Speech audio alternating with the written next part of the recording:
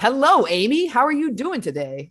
Hey, Sam, I brought an amazing friend, Oh, Alistair the alligator, today. Alistair the alligator is awesome. He is. He can be a little affectionate, so I like to pet him under here. Oh, And he's mostly agreeable. is he agreeable? Because sometimes I think alligators might be kind of angry. He can be when he's hungry. Uh, But he's very active and adventurous. He likes to go everywhere. oh, Is he an articulate alligator? No. Okay, well, I'm thinking that today we might be celebrating the letter A. Well, I think before we can really start celebrating all the awesomeness that is A, we need to get warmed up with our new warm up, which is called the alphabet beat. Do you remember this one from last week, Amy? I'm so ready. Okay, you ready to clap your hands? I Okay, can get ready do that. to clap your hands. Get ready to stomp your feet. Now, Amy and I won't be stomping because we're, in a little frame. But stomp your feet, and then everybody do the alphabet beat. Amy and I will do a little back and forth. It goes like this. It goes first, clap your hands and stomp your feet. Everybody do the alphabet beat. Apple, apple, apple. A, A, A. Apple, apple, apple. A, A, A. Now wave your arms high and swing your arms low. The alphabet beat is the way to go. Blue, blue, blue. B, B, B. Blue, blue, blue. B, B, B. Now move to the left and move to the right. The alphabet beat is way out of sight. Car, car, car. C, C, C. Car, car, car. C, C, C. Shout it out loud. Now whisper down low. Just one more alphabet beat to go. Dog, dog, dog. D, D, D. Dog, dog, dog. D, D, D. Now give a high five to a nearby friend. The alphabet beat has come to an end. Woohoo!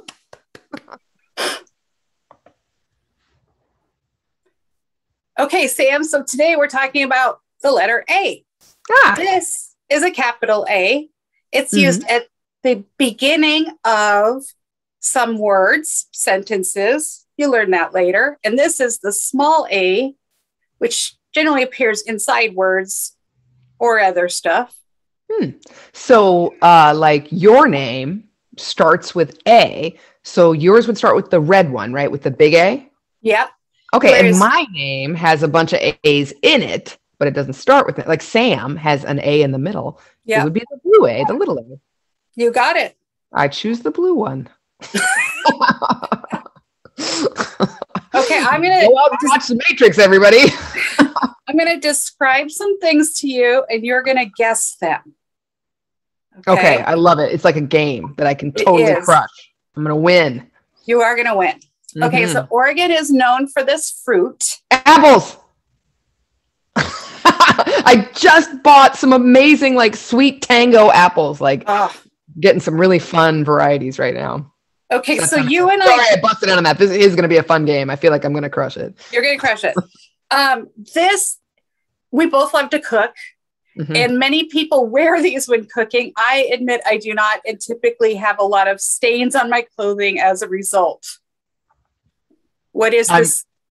I'm thinking it's an apron. I have one hanging in my kitchen. Not like that. I have multiples. Do I ever put them on? No, I do not. Yeah, the only time I remember is when I'm deep frying tofu, because that stuff is a mess. You told me that once, and so I do wear it for that. Okay, this next one is a fruit, but we eat it like a vegetable. It's filled with fat, and it's so delicious, and it's this beautiful green inside. I was thinking artichoke, but it must be avocado. Avocado, which I didn't cut yet because I don't want it to get brown. But I love an avocado. Guacamole. I could eat a guacamole all day long.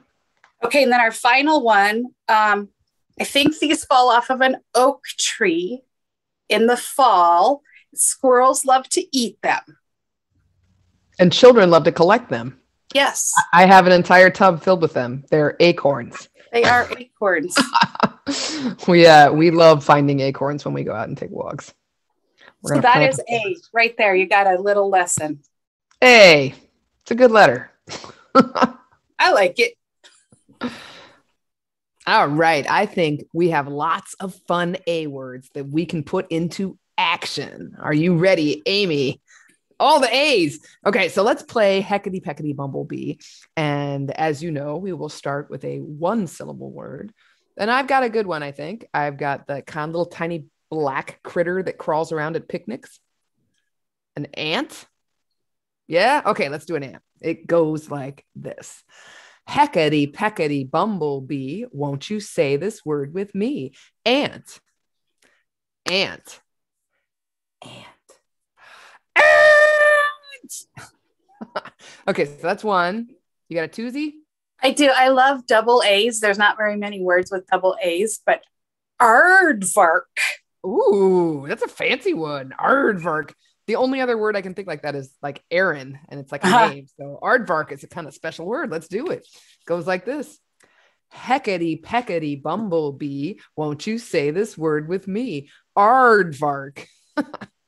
Aardvark. Aardvark. Aardvark. That was fun to yell. Okay, so we've got ant and aardvark, and now we're up to 3. Well, let's see if we can keep this animal thing going. How about an antelope? Do you feel good about an antelope? I think they're kind of fancy. We've got some fancy animals going on. So, and let's make sure antelope. 1, 2, 3. Okay, let's do it. Heckety Peckety Bumblebee, won't you say this word with me? Antelope. Antelope. Antelope. Antelope. Okay, can you keep the A animal awesomeness alive, Amy? We've got 1, 2, 3, and we're up to, of course, an alligator. Perfect. Okay, let's make sure alligator 4. It meets the mark. Let's do it. Goes like, okay. Hi, Alistair.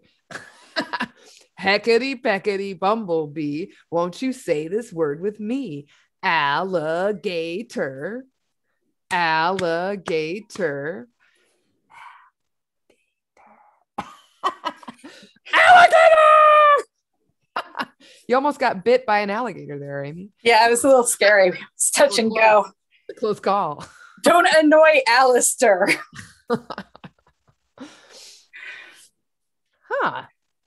I think, if I'm not mistaken, that we are up to the very best part of story time, the story. Am I right?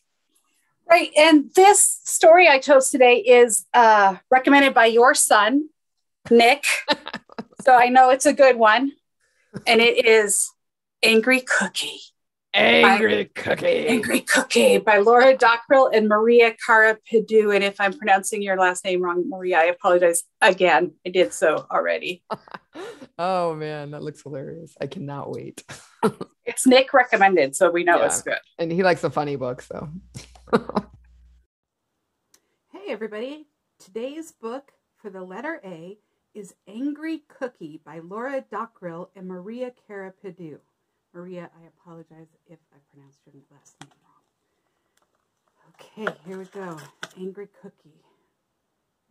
Somewhat interesting in pages. There's our friend.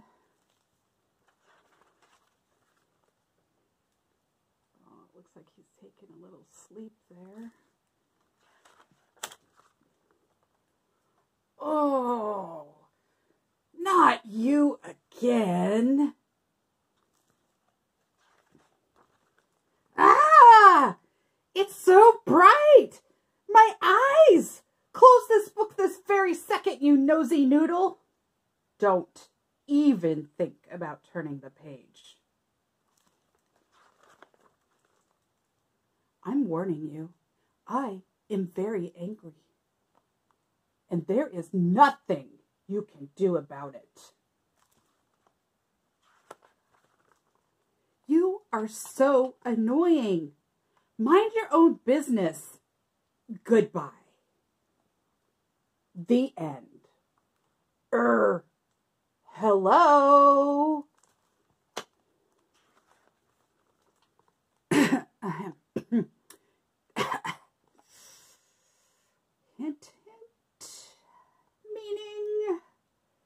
Go away. Close this book now. Oh, still here, are you? Well, well, well. I guess if you are planning on sticking around, perhaps I could tell you a little bit about why I'm so angry. That doesn't mean we are going to be friends or anything, so don't get any funny ideas. It all started yesterday when my roommate, Barbara, got out her new recorder. She only knows this once terrible song and keeps playing it over and over again. I hate the recorder. And you're not even allowed to use the word hate, but I just did. So there. And then all the delicious, yummy strawberry pudding toothpaste ran out, so I had to use the grown-up spicy kind. Ah! It burns! And then I had to get my hair cut. It was hanging in my eyes, you see. Cookies need haircuts too, you know. But I let my barber try a new look on me, and my hair looked even worse. So now I have to wear this hat. And no hats even fit my big brown head because I am a cookie. And they don't make hats for cookies, do they?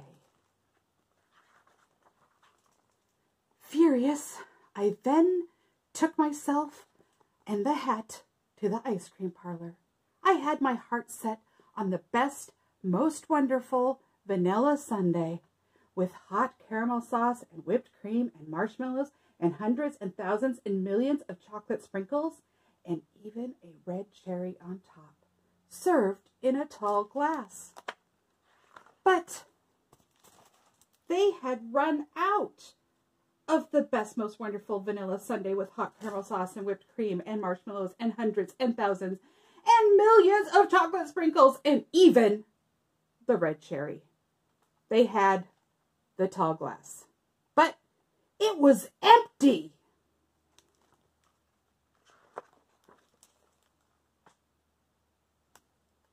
On my way home, a bird tried to snack on me. Get off! Shoo! I shouted. But I don't think cookies are heard. Maybe that's why I'm so angry at the whole world. Because nobody listens to me. Nobody sticks around. Although, I guess you are still here, aren't you? Wow, that is a nice surprise. I guess my haircut isn't so bad. Perhaps I could maybe take this too small hat off. And actually, Barbara's song isn't so annoying when you get used to it. Maybe my glass isn't so empty after all. I don't even need ice cream when I have you. You keep coming back. You listen to me even when I'm being a grumpy lump, a meany, moody, moany mongoose, a sulky sandwich, a horrid humph, an angry cookie. You're still here, and that makes me feel not so angry anymore. In fact, I feel happy. And that is why you keep coming back, right? Thanks, friend. Oh, Barbara. And that is the story of Angry Cookie. Okay. That was every bit as hilarious as I remember. Angry Cookie becomes a happy cookie in the end. So it's got a nice, happy ending. I love it. I wonder if there's going to be a series. Do you think next it'll be like Surprised Cookie? And what else? Like Ashamed Cookie. Sad Cookie. Sad Cookie. Well, we will move on from cookies to something else that starts with C, camels. But the thing that makes this an A song is the name of the camel. This is a song all about Alice the camel. Okay, so let's go do it. Hello, it's time to celebrate A in song. So we are going to do that with a super fun counting song called Alice the Camel. Now, Alice starts with A, and this song goes from 1 to 2 to 3 to 4 to 5. Alice at the end of the song is going to have 5 humps. What kind of a camel is that? I don't know. We're going to start with a 1-hump camel. Alice is going to start out as a dromedary, which is a 1-hump camel, and then we'll go from there. It goes like this. Alice the camel has 1 hump. Alice the camel has 1 hump. Alice the camel has 1 hump. Ride, Alice, ride. Okay, so that was 1. What happens when we add another one? What are we up to? 2. A 2-humped camel is a Bactrian camel. Okay, so let's do a Bactrian camel. Alice the camel has 2 humps. Alice the camel has 2 humps. Alice the camel has 2 humps. Ride, Alice, ride. Okay, so we did a 1 and a 2. What happens when we add 1 to 2? You get a 3-humped camel, which doesn't exist in real life. So we don't have a name for it. It's just a 3-humped camel. It goes like this. Alice the camel has 3 humps. Alice the camel has 3 humps. Alice the camel has 3 humps. Ride, Alice, ride. Okay, so we did 1 and 2 and 3. What's 3 plus 1? 4. She's gonna have 4 humps. Wow. Alice the camel has 4 humps. Alice the camel has 4 humps. Alice the camel has 4 humps. Ride, Alice, ride. Okay, so we did 1, 2, 3, and 4, and now we're up to what's 4 plus 1? 4 plus 1 is 5. She's going to have 5 humps. Oh my goodness. Alice the camel has 5 humps. Alice the camel has 5 humps. Alice the camel has 5 humps. Ride, Alice, ride. Nice job. Man, okay. I love Alice. I do too. I've never seen a camel with 5 humps, but I can imagine it. Yeah, we should invent. I mean, we've got the, dromedary and the Bactrian. We could do the tertiary camel, the quadrinary camel, Something. the quintessential camel. Oh, we'll save that for Q. Okay, so I believe it's time for a laugh. I crushed it in the other guessing game. I think I'm going to crush it in the jokes too. Let's find out. Hey, Sam, did you know alligators can grow up to 18 feet? No, I feel like I'm going to be pranked. I did not know alligators can grow up to 18 feet. Yeah, but most of them only have 4. Yeah. I'm not counting that one because there ain't no alligator that has 18 feet. That you've seen. Some crazy mutant alligator. I don't want to see that alligator. That would be scary. Okay. What dance do all astronauts know? The moonwalk? Okay. All right. Okay, stretch it out. Knock, knock's coming. Okay, I'm ready. Knock, knock. Who's there? Alien. Alien who? Just how many aliens do you know, Sam?